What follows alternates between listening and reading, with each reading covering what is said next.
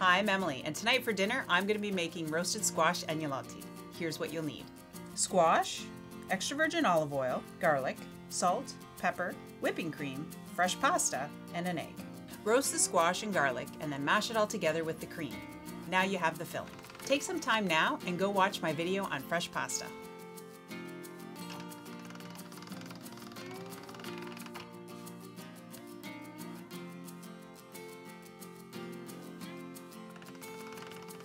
Now that you have your pasta made, cut out some circles. You can use a cookie cutter or a pasta cutter.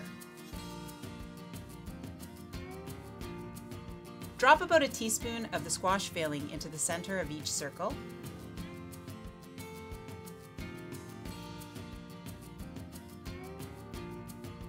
Brush the edge with a little bit of egg and then pinch it to seal.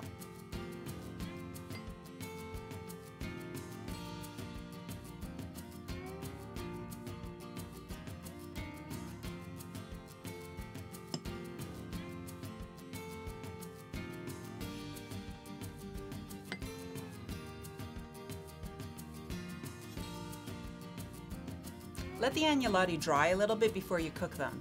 If not, you might have them open up while you're boiling them. I like to serve these agnolotti with my easy gorgonzola sauce. You can check out that video and both of these recipes in my cookbook, Per la Famiglia. Mangia bene!